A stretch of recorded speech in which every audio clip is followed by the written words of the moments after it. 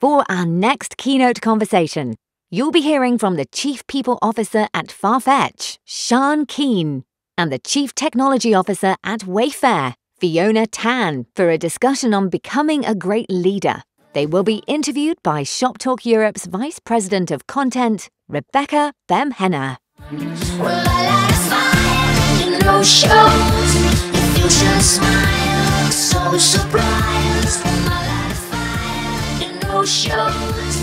Look up at your souls, don't ponder the throne. All right, so Sian and Fiona, welcome to Shoptalk Europe's main stage. Thank you for having us. Great to have you. So let's dive right in, and Fiona, this question's for you first. So how is your identity and your past experiences shaping your approach to leadership? Can you talk us through? Yeah, that's a great question. And I think, first off, absolutely, I think our past life experiences and work experiences have a big part to play in terms of how we grow as leaders. First off, I would say I'm a big believer in competitive sports and the relationship between that and growing a strong leader. And so I'd say personally, from my experience, I've lost a lot of matches. I played competitive tennis all the way through college, and it's been great from the point of view of building resilience and learning how to use your failures to succeed later on. And I think one of my favorite quotes was, Michael Jordan as a basketball player, and we all know how amazingly successful he was. And one of my favorite quotes of his is how he talks about like the 9,000 shots that he's missed, the 300 games that he's lost, the 26 times they gave him the ball to make that game-winning shot and he missed, right? And he talked about how those failures are why he's so successful today. So I think it's a really very important example, right, of that. The second thing I would say from sports is just also learning that you have to keep moving on, right? You play a good point, you play a bad point, it's done with, there's nothing you can do about it, you have to keep moving forwards.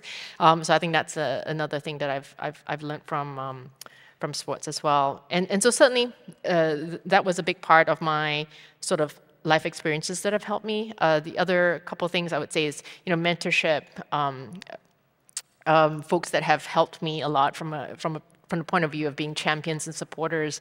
As a woman in technology, there have not been a lot of women, for example, that I could have looked up to growing up in my career. So I'm a total equal opportunist as far as getting help and advice from folks. And I've had a couple of really wonderful men in my working career that have been that. They've been really good supporters and great role models of leadership for me to look up to. So that's been really awesome. And I think the last part is just really, my career, I've always been in technology, but I started out in enterprise software and gone through that. And there were certainly a couple of cycles of reinvention of companies, et cetera. And then I moved into e-commerce and retail about 10 years ago. And within that, there's been a lot of digital transformation, organizational transformation, and cultural transformation that I went through both at Walmart and then now at Wayfair. And a lot of those experiences really do apply one across the other, even though they may be different industries. And I've certainly been able to tap into that as I've grown my career. Thank you. Sian, what about you? Yeah, so just a bit of background. I'm Sri Lankan. Both my parents are from Sri Lanka, and they traveled to England in their teenage years. And so I then grew up in Australia, very white Australia, in a rural city. And I was the first person to go to university. And I think the impact that that's had on me as a leader is that as I've progressed through my career, my confidence and my passive nature has been something that I've really had to work on over the years. So fast forward right through to a boardroom level role, and being quite a small woman and a mother as well, there's really things that I've had to do to be able to take up space and be heard and have an impact at a C-level role. And I think subsequently, for me as a leader, one of the things I get the most joy out of is being able to help anyone in any small way who has had a similar type of background or has come from an underrepresented group, and seeing them succeed is like just one of the most happy things that I can do as a leader. Can you share some tangible examples, Sian, of kind of the types of initiatives that at Farfetch that you're creating to create the type of work environment that you would have benefited from as you were progressing your own career as well? Yeah, absolutely. So, I mean, just breaking that example down a little bit further, in order to be able to really be self-aware and understand the things that you need to work on, having programs that can really help from a feedback point of view, to be able to help from coaching, mentoring, sponsorship, are all the things that are so incredibly valuable. And they're the types of initiatives that we've built at Farfetch, both for the general population and then for more of our underrepresented groups. It's creating pathways into schools and universities where people might not have the same level of opportunity as more well-educated people who are entering their careers, to be able to join businesses like Farfetch, and then really leaning into those programs, both from a hiring as well as career development and progression perspective. But the thing that I think is the most powerful is getting that mentoring and sponsorship, both internally and from external experts. And Sian, and again to you, you mentioned that one of your most interesting journeys that you've been on in terms of leadership recently has been, Farfetch's global expansion. What have been some of the biggest leadership lessons, learnings, challenges that you've had throughout that journey so far, and how have you overcome the challenges there? Yeah. So just for some context, I joined Farfetch when we were 100 people in 3 countries, and we're now around 6,500 people in 23 countries across the Farfetch group, and that progression has been over the last 10 years. And so I think in the early days, our local countries were much more contained. So we had local leaders working in one country, managing teams who were local. And then again, fast forward that to where we are today, every single one of our senior leaders is responsible for teams in multi-geographies. And so I think the level of responsibility that goes into that, for me, one of the biggest things that it falls under the people agenda is the cost base, which for us is, a relatively big line, given we're 6,500 people. So really trying to think about things like compensation and rewards when you're dealing with rational numbers, but every decision around that is emotional, because you're thinking about, people's careers, their well-being, their, personal lives, trying to create fairness and unbiased processes. So I think for leaders who are managing teams in multi-geographies, really starting to think about how you make all of those things work is really important. And how do you do that? How do you overcome this challenge? We probably don't have enough time to cover that in 20 minutes, but I think the biggest thing is really creating frameworks, setting clear agendas, making sure that everyone who's involved in those processes understands the structures that you're working within, and then understanding where it is that you need to really stick to the rules, and where you might have some fluidity and how that might need to change your processes over time as the organization evolves. So for Farfetch, we've grown at such a rapid speed. We can't create a process and expect it to last through that level of journey. Yeah. And Fiona, you two are growing a very fast-growing global tech team. What have been some of the specific leadership challenges that you've faced, and kind of how have you overcome these as well? Yeah, so certainly I think very, very similar to what you said. I think the teams are becoming much more geographically distributed, and even the models, right, where you have, in some cases, employees, in-house employees. You're also working with outsourced partners. You're looking at staff augmentation models. You're looking at also how you want to incorporate centers of excellence, right? So a lot of that is changing, and even the way we work has changed a lot, right? So where in the past we've looked at very centralized, large teams to now very many more distributed, agile working teams, empowered product teams. So all these things are changing, and I think one of the things that we're trying to also figure out is how do you learn and iterate your way through. And then if you kind of factor in the last couple of years, right, and with the global pandemic, and you've got technologists all over the world, also realizing that actually you're quite productive when you are working from home, how do you factor all that in to make sure that you have a good working environment with a geographically distributed team? One of the things that we've found, especially again, with Wayfair being a tech-enabled retailer, one of the things we found is that it's super important for our technologists to have really strong business knowledge and really understand how the business is run. And so in the past, where you have fewer offices and people can come in more often, those serendipitous meetings, right, between the developers and the commercial folks just happen spontaneously, right? And so those are now things that are a lot harder to come by. So you have to be much more intentional about and almost prescriptive around like when would you come in, which are the days that you're going to come in, so that you can ensure that there is that little bit of that meeting of the minds between the developers and the commercial folks, operators, et cetera. So we're kind of putting all those things in practice as we're building out. We still need to make sure we have these well-rounded, business-savvy technologists. And what do you do in this world that has, kind of changed a bunch? Sian, over to you now. We are undoubtedly living in turbulent times. There's a lot of people that are very strongly opinionated about issues in society. We had the example from Apple recently. They lost one of their top engineers because Apple mandated that their employees return to the office, and that went against his personal values, so he left the business. What do you do as a leader when people in the organization have different opinions? Is it something that you embrace? How do you approach it as a leader to kind of ensure cohesion across the organization? Yeah, and I think, for the people role in the last 2 years, there's just been so many things that have been very volatile and turbulent when it comes to thinking about your talent within your organization. So I think, and it's all relatively uncharted territory if we think about the pandemic. There's been situations such as Black Lives Matter. There's what do organizations want to do with remote work and mobility? It's kind of one after the other. And I think everyone has an opinion. And for me, I think everyone's opinions are really valuable. But what's important is really trying to understand the reasoning behind those opinions. So I spend quite a lot of time trying to really understand what people's perspectives are.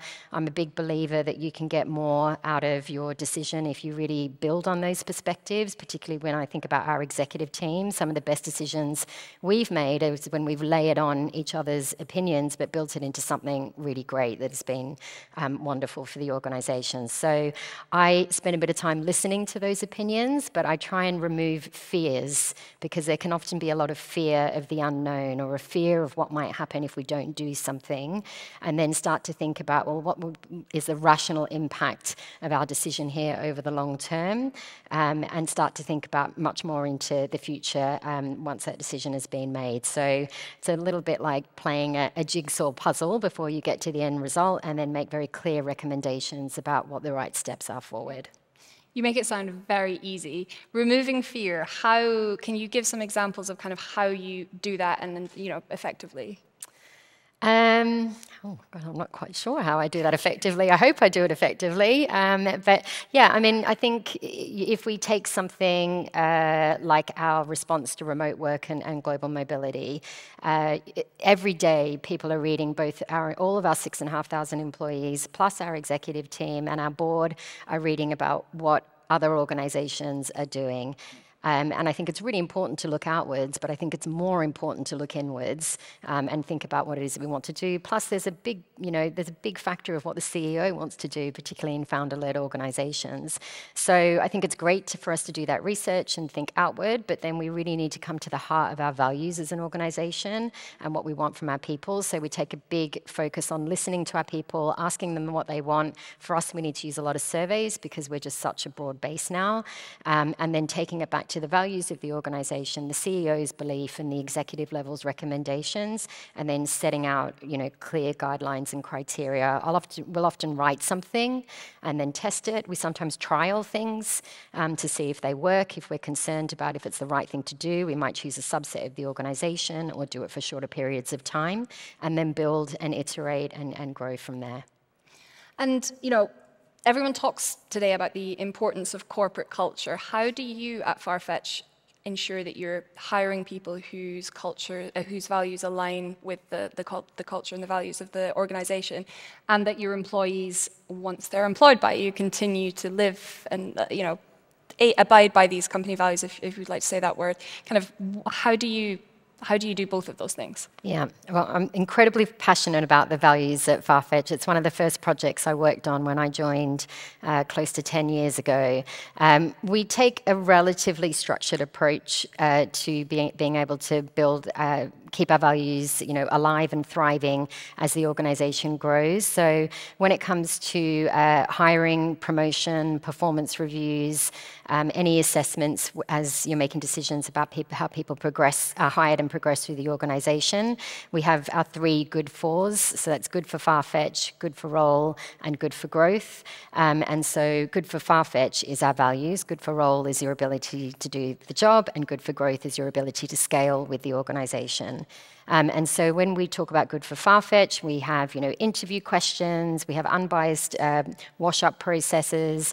In our performance review, that's a whole section in the performance review. And for promotions, people have to build business cases that show alignment to the values. So that's the sort of structural work around the values. I think the storytelling piece is huge. And again, just for context, 45% of our population have been with Farfetch since the pandemic, so they were hired remotely. And what's really important about that is that they haven't lived and breathed and touched the values from an office space. So it's really important to tell stories about the values, whether it's a team level or a people level, through all of our channels. We have town halls very regularly, all hands, team moments, celebrations throughout the year. And we really weave that in. But I think one of the most important things as well is when we take action. So right up to executive level, if we feel that somebody isn't living the values, I think taking action on that is really important because that's the authentic way of really telling whether or not a business is behind the values. Yep. 45% of your employees were hired during the pandemic. I think that's super impressive. I think that's shown how fast and how much you've grown as well in the past couple of years as well. Fiona, over to you. Being part of a great leader is, sharing news that might not be popular with everyone and kind of leading the business through tough times, or your team through tough times. How do you have these tough conversations yet keep your teams motivated? Yeah, for sure. And I think we can all agree that the last couple years have been very challenging for our employees, and so we certainly want to be empathetic. But at the same time, with everything that's going on with the volatile, economy and as well as what all is going on in the world, right? Just being very transparent, I think, with our folks in terms of what's going on, and especially when it comes to, I think you mentioned being a cost, some of the cost things that you all are doing, but same thing, right? It's like being transparent, especially when you talk about things that are hard to hear. There are measures that we need to take that are going to be, especially in this business climate, that are going to be more cost controlling, right? So again, I think being as transparent as possible and having folks kind of understand that, because I think over time, that is that trust that you build with the employee base. So certainly being transparent around some of the cost measures we have to take. And then the other thing is that I think with Wayfair and a lot of businesses, I think about it this way, is we're very business outcome and customer outcome focused. So the framework for that hasn't really changed much. It's around how do you think about potentially specific outcomes may change. And so again, being really transparent, having folks help in solutioning. And the last part around the actual feedback, I think now more than ever we have to be very actionable. Giving actionable feedback, it has to be data driven and has to be timely, particularly because of the way things are going right now with the business and things that are changing. It's got to be much more agile. I think employees deserve and really expect to hear real-time feedback. And so we've been really focused on doing that. We have performance review cycles, I'm sure you do too, but we've been much more focused around giving feedback, not waiting till the performance cycle is there, but just giving feedback in the moment so that it's more actionable. And again, we need to be that much more timely with it right now.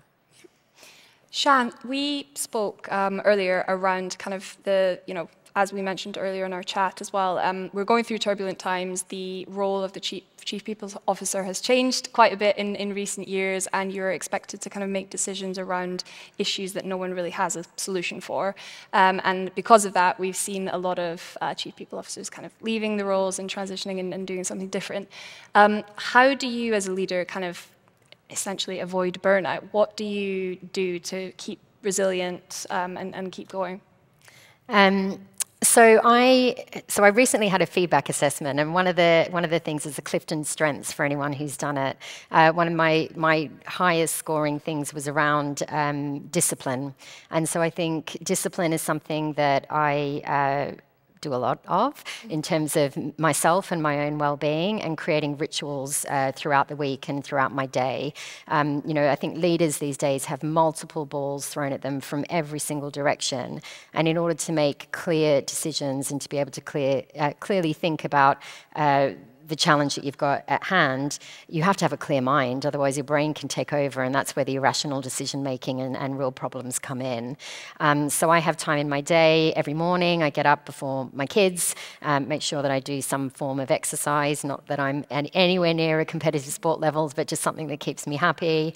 I like to walk my dog. I make sure that those moments are really carved out, and also the moments for my children. Otherwise, I get quite resentful if I'm not able to do that, and if work, comes above. So I think that constant balance of trying to carve out that time actually, I think, makes me a better decision maker, because I have those moments where I can think more clearly and calmly about the challenge at hand.